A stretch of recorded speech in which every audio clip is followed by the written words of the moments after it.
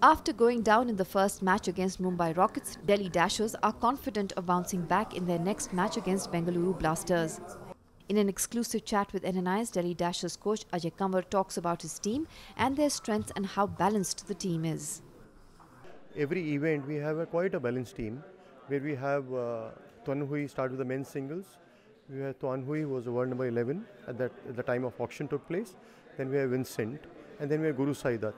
So on paper, of course, yes, but again, this format, as I said earlier, is very tricky format. It depends upon that particular day, who plays well, and who takes the pressure. So ranking doesn't count much in that.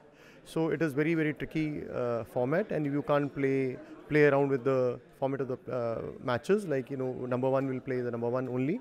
So we have no choice in that. So only thing we have in our hand is a trump, where we can choose a trump match.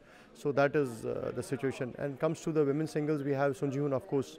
In a given day, she's a very consistent player, and she's competing against the Caroline Marie, Sindhu, and Saina Nehwal, of course. But again, I said it's a team game, and in a team championship, it's like a different pressure altogether. So it is not that you can predict who's going to, she's going to be a winner, or how is it going to come. So it is something which is that particular match, how to take a pressure is the player performs well. Yeah.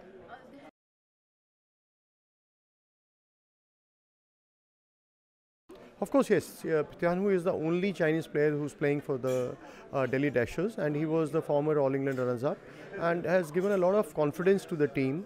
And it is like it is an asset to the team, and of course he is proving that also. He beat Sun Wen-Hu in a very tight match, so we have lots of hope on him.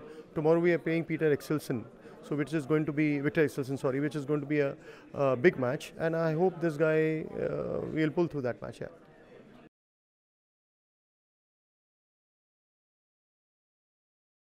I fully agree with that, because I was a part of the few Super Series tournament as a coach. I was in China Open, I was there in Indonesian Open. When they play 3 tournaments in a row, like the first tournament where Shrikant won the Jakarta Open, before that he had just played the Singapore Open where he lost to Sai Praneeth, and again he had to travel to Australia to play that. So it's a very difficult for a player to perform the way Shrikant has performed. Is very difficult, because of course physically you get tired, but mentally also you're drained out. So it is a very cramped kind of we feel that is a very cramped kind of a Super Series calendar. So I think same thing, we should have a tournament, they should have some gap for their players to prepare and to get back to their mental and physical strength back. Yes.